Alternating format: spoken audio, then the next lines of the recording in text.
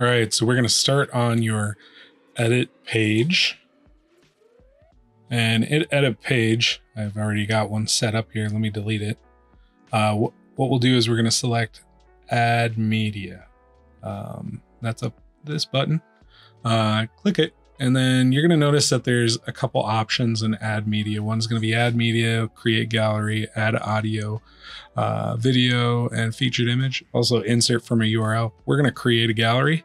We're going to select our items, and you'll notice that there's like a check over the item, and it highlights it with a border.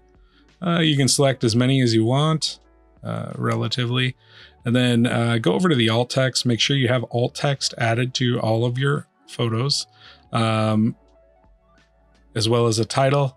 You can add a caption here. Otherwise, if you forget, we'll cover that in a moment. You'll notice all 4 items are selected down here. You can auto unselect them all. So we'll just create it right now. And this takes us to the next page.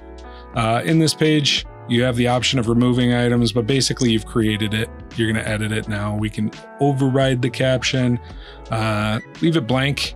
We're going to override this one, and we can also add them in there. You can reverse order, mix things around. Think of them like cards. You can also remove them as well by clicking that X. So we'll remove this just for demo. You can add it back though if you screw up. So we're going to add it back. It does keep the caption, and add to gallery. Okay, so we got our gallery selected. Just adds, we're going to remove this just for demo. Go over and you'll see the link type. We're going to select none, and you can select to the file. And then think of columns, right? So math time, we're going to choose 3 just for demo. And then I'm going to select large. You could also reverse the order. Oh, never mind. I'll do full size. Insert the gallery. So you can get a view on the visual side of things. And then on the text side of things, you're just going to see shortcode.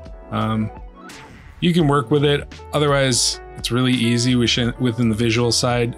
Notice that box that pops up. There's an X to remove it, and then edit back there, and that'll take you back into the edit screen where you can change things around. So we deleted that person, and now we're going to switch it to thumbnail. So if you remember, the images were kind of off. Let's see, 3. Let's just do 2 columns. That way we could show a different row. And add it.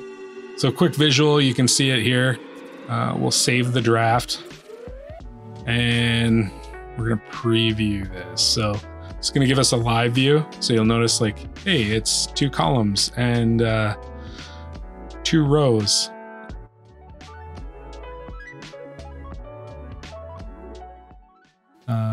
And edit page.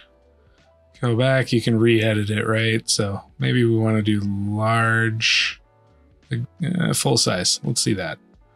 And so this is going to give you a different layout. Again, we'll save it for the draft, preview on the live version. Whoa, it's kind of like a weird tessellation or some sort of deal. Let's edit it back. Thumbnails, I think, looked a little better. So back here, let's switch them to thumbnail, and yeah, update gallery. So save and preview. All right, that looks good for me. I'm gonna go back to edit page, and now's when I would publish. All right, thank you for the tutorial. Have a great day.